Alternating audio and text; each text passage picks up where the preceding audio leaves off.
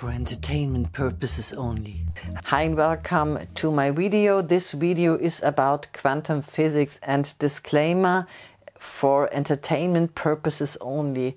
I would never dare to say that I understand quantum physics. I don't. It is more about what could quantum physics mean for us on a spiritual level. What does the astrology say about it? What does my cards say about it? I know this is a very strange topic for a channel like mine, but I thought about a book of a scientist I once read, and in this book he wrote about his observation that through human history we always had certain discoveries connected to certain developments in human society. For example, if we take Galileo Galilei, who said that it is not the sun that is spinning around the earth, but that the earth and other planets are spinning around the sun, so we are not the center of our galaxy, and that was revolutionary, and even had to take it back in order to survive because the church was so upset, and somehow it was the end of the church as it was. And during that time, not in the exact year, but during that time, there was the Reformation, there was Erasmus von Rotterdam, there was the Renaissance, there was a new movement of humanism. So it was a moment of change, or moment is the wrong word. It took several centuries, this development, but this development changed the way we saw the world, and there were, as I said, certain developments connected to that in culture and in religion. And I have also once read a book from Hans-Peter Dürr. He was a Heisenberg student, and he wrote a book about what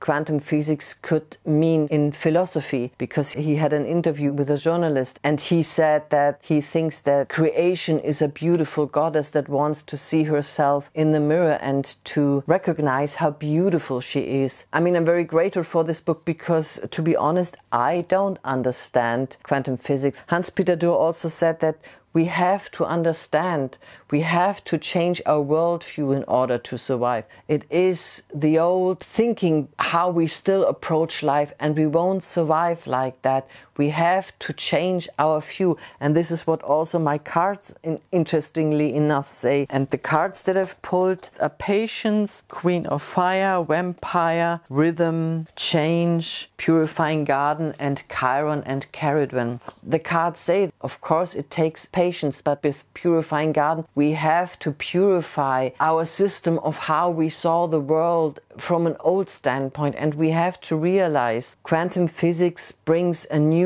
totally new way of relating to life and what it means. It is about a new rhythm, and maybe something is visible and invisible at the same time. It stops that one standpoint or one opinion can be the truth. It can only be a moving field of standpoints intertwined and interconnected, and that the interconnection of life will become more and more important. And that all life is connected, and all life, maybe also the invisible parts of life. How did I find the chart? I mean, it is said that Max Planck is the father of quantum physics, so I researched when it was the time when he discovered this theory, and what I researched is that he discovered it on October 7th, 1900, and it must have been during the evening between 8 o'clock in the evening and midnight. And I know that because during the afternoon a friend, Rubens, was a guest, and they discussed that something is not working with the theories that are already there. And after that he went into his study room, and we know that around midnight he played the piano and he played the Ode to Joy from Beethoven, and he was in a huge excitement what his wife was reporting, so we know that it must have happened in between. And when I looked at the chart, I saw that during this time it could only be that he has a Cancer ascendant or a Gemini ascendant, and to me the energy of Gemini is so appropriate for the theme of, but is it a wave or is it a particle? Because of the dual nature of Gemini, or even the nature that has more positions than just one.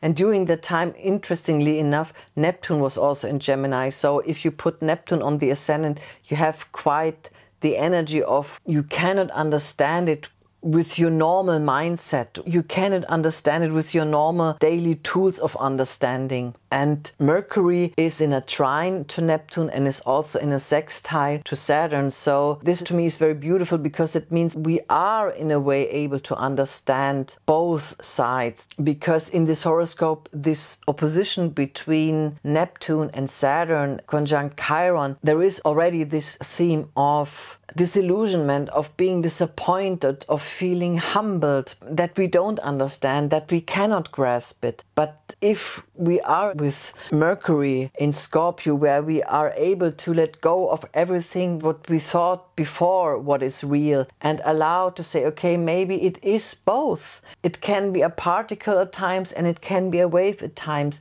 That reality maybe is more fluid, and that it is not that fixed what we thought before, and that this revolution is something what was also in my card.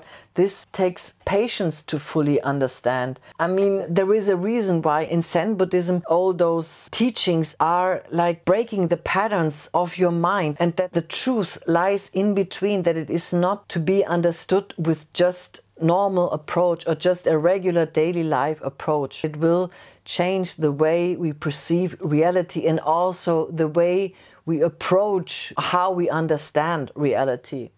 With this Neptune-Saturn opposition, it is not possible anymore to say this is the truth, this is what is real, that this is over. It is constantly changing, and that maybe the truth is like many perspectives in a circle. Not one standpoint overpowers the other, but that the many bring the truth. And if it's true that we come into the age of Aquarius, then it is about the many that bring the understanding, the many that bring the truth, and not one overpowering the other. And that the rage that we have at the moment of very extreme standpoints that say this is the truth, no, this is the truth. We see that especially in America, both is wrong. It cannot be one or the other. It is in a way both at the same time and even more. Neptune in Gemini says, no, it's not just two, the Gemini aspect, it is even more. You cannot try to own it, as far as I understand it, that it is constantly moving and that we have to move. The times are over where we have a certain standpoint, and this is something where we can rely on, but that relying on the truth is being in constant change, being constantly reacting and dancing with life rhythm, that the truth is coming to us when we are constantly dancing with life. The truth is a dance.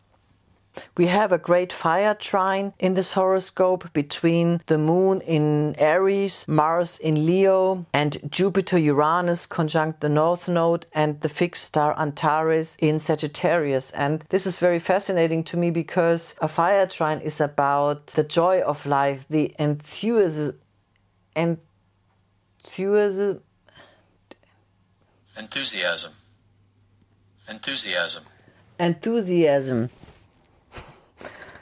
The enthusiasm about life.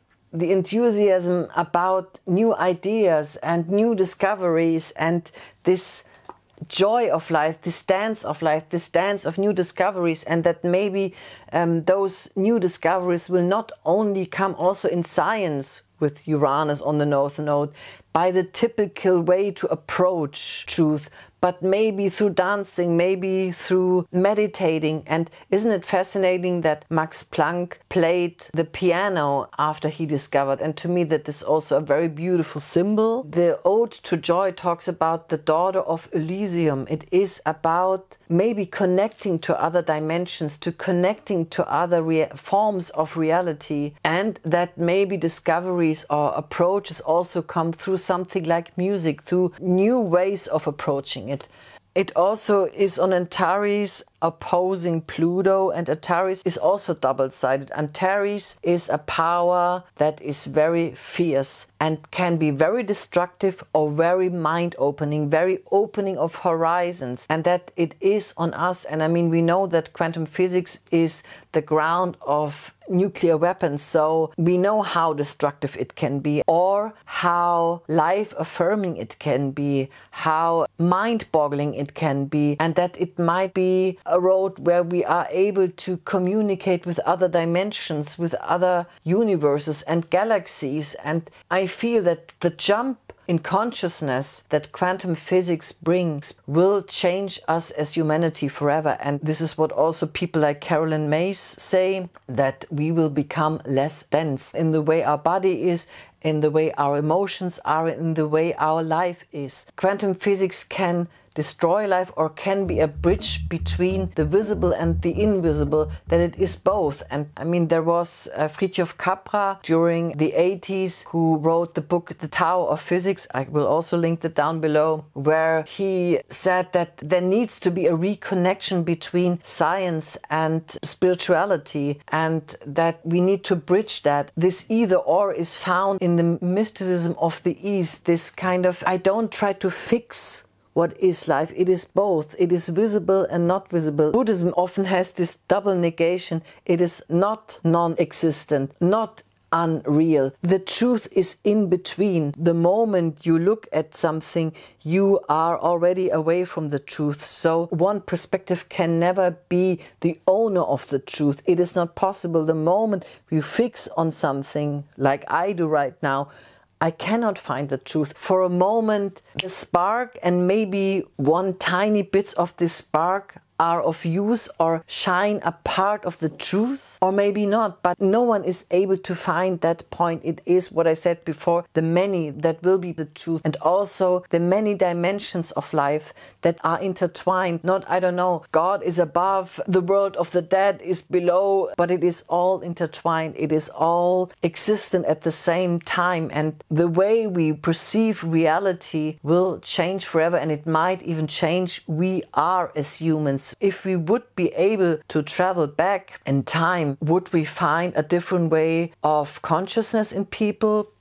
I don't know. I mean, if we look at Greek dramas, we can see that people thousands of years ago had similar problems and similar fears and similar hopes. But had they the same horizon? I don't know. I just know that if I look at younger generations, I'm sometimes completely shocked how mature they are, and that I never would have been that mature at that age. So I feel like there is a constant development, and that to me it feels like it is speeding up. And it will be interesting when Uranus will be in Gemini and Pluto will be in Aquarius, or transiting Pluto will be in Aquarius and transiting Uranus will be in Gemini, how this will affect the discoveries of quantum physics, because then they both will aspect the sun at the same time in a trine. So this will be really, really interesting. Even more emphasis on discoveries or approaches that bring us healing or that bring us destruction. And I feel like it will be both. The South Node is in the 12th house and the North Node is in the 6th house.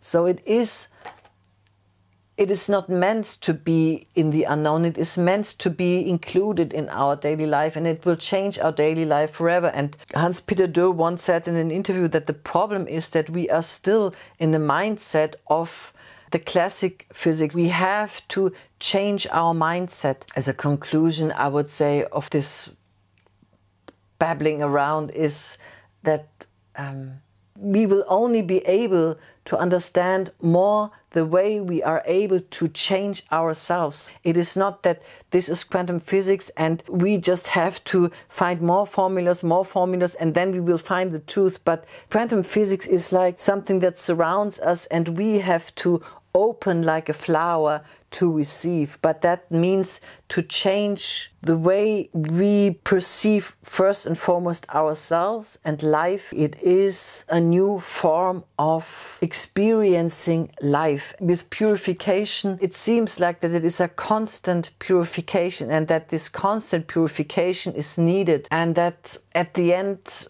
we might not even recognize how we perceive life. And it is a very adventurous journey. The moment we are joyfully dancing with life, not knowing so much, not being fixated so much, more being in the moment, it will change the perception also of spirituality, the journey that we are on, that maybe this linear journey from bad to good or from young soul to old soul, that all these concepts maybe are just constructs that maybe are part of a truth, but are never the truth alone. So I hope this was helpful, or at least it was entertaining. Till next time, namaste.